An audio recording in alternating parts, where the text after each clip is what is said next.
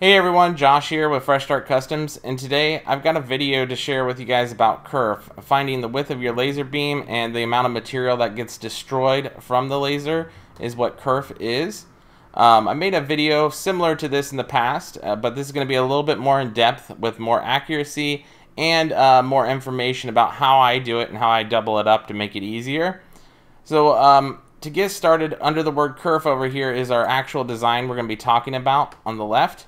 I did a blown up version over here on the right just so you guys can see what's going on so I don't have to constantly zoom in and out.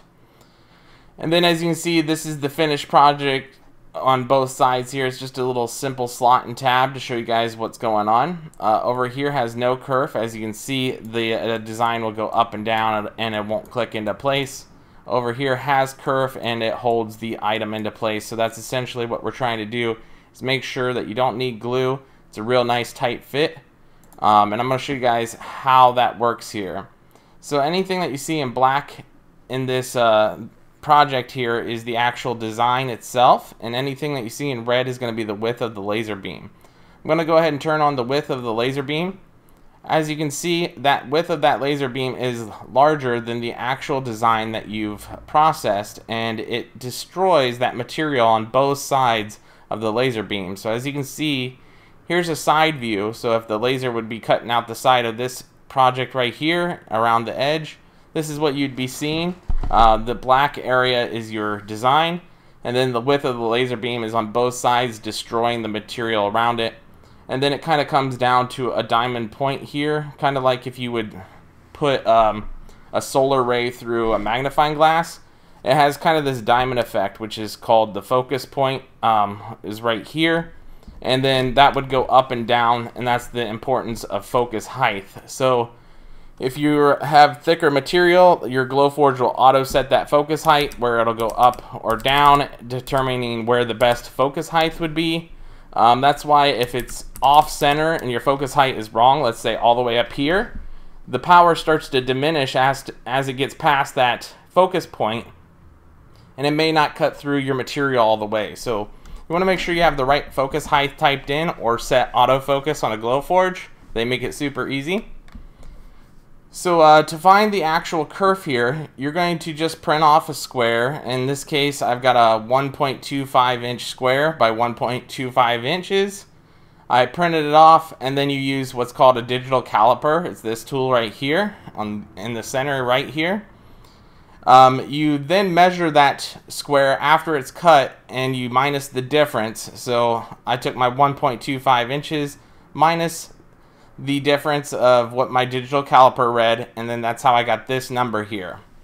Technically, this number is doubled up on one side of your laser here. The reason why is your laser beam is on the inside here, and it cuts both inside bridges. So when you take that measurement, it's technically doubled up, and this is the number that I use for just the one side. It makes it easier since you're mainly going to use double-sided edges anyways. But if you need to know the actual exact measurement of one side of the beam, you just divide it by 2, and that's how you come up with this number here. 99.9% of the time, you'll never use just one cut straight through your material. It'll always be 2 edges because you're going to be cutting out a square or a circle, etc. So I always use this doubled up number. It makes it easier for just the one side. And then on both sides of the fence here, technically one side is still this number. So you would times that by 2 and you would get the 0.0065 like we did over here. And that's technically the width of the whole laser beam. But I always like to double it up because you're going to be using this slot and the tab. So you're going to be using both the inside of this tab and the outside of this tab here. And so it's going to be 1, 2, 3, and then 4. So it's going to be basically 4 times this amount down here. Hopefully that makes sense. Just pay attention to the top amount here, which is doubled up, and in my case, that's how I do it. It makes it super easy. A lot less math is involved and a lot less headaches. But basically, what I was saying is once you cut this square out, it's going to disintegrate both sides of that beam, and then you're going to be left over with this safe area. This little green edge here is going to be your safe area, and that's what's going to be left over. So basically, after you did all of that math, that makes up the difference between your tab here, which is 0.75 inches, and then you subtract this amount because you're doing all sides here, this inside, this inside, this outside, and then that'll total the 0.013 inches. So that's all I do is take this number, subtract it by 0.013 inches, and that's how I come up with this number for my slot. And my tab and slot will fit in there perfect, and like I showed you earlier, it'll all stay together nice and tight, just like that, and it won't fall apart. Lastly, I wanted to explain to you guys why I found the kerf of one side here with this doubled up number, and when you would use just this number versus this number over here. This will be used for the actual height of your material or thickness of your material if you want zero wiggle room at all when your piece goes down into the slot. So say this piece right here goes down into this slot.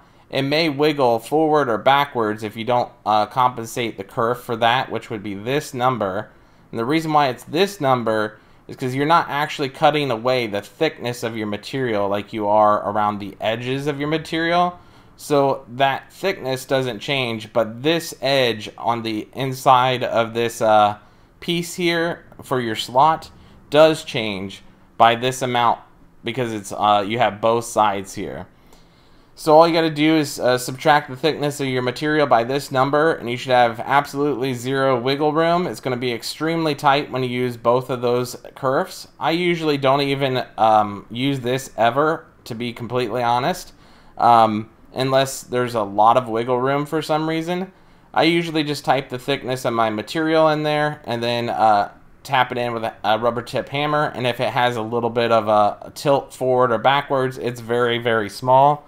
I just wanted to give you guys a heads up and more information about why I did this and how you can use this to adjust for the thickness as well. Now some people will do just the thickness and they won't do side to side, but then if you have a really tall project, they could tip and fall out the side possibly, depending on how tight you made the center.